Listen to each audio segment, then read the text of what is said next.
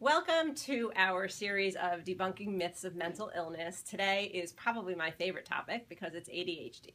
So today's myth that we are going to debunk is that all people with ADHD or ADD are hyperactive and bounce off the walls like the Tasmanian devil or a pinball in a pinball machine. I am Dr. Wendy Rice. I'm a licensed psychologist in Tampa, Florida.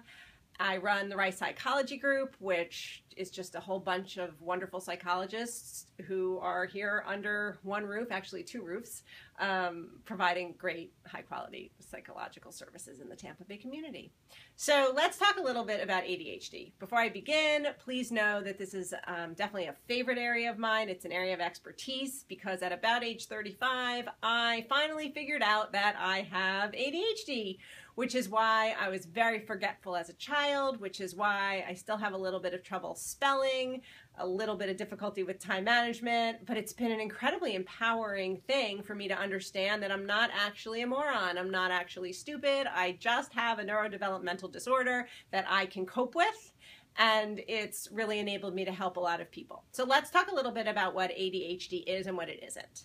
Okay, it's not a character deficit, and it's not a lack of having morals or wanting to be a pain in the neck. It is a neurodevelopmental problem, which means typically it happens from birth and it stays with people as they grow up. It's pretty chronic, and it's a problem with self-regulation. So the reason that some people are hyperactive and do bounce off the walls is because they have trouble managing their physical behavior, the motor part.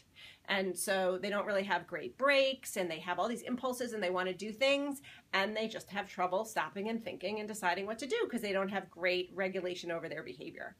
ADHD affects attention. People with ADHD can pay attention, they just can't always direct their attention.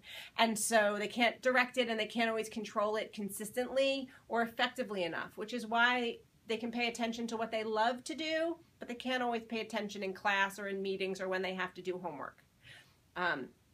Managing emotions and passion is another place where self-regulation doesn't always work well if you have ADD or ADHD. And so I speak for myself. I have so many passions. Even just within my professional world, I really want to become skilled at doing equine facilitated psychotherapy.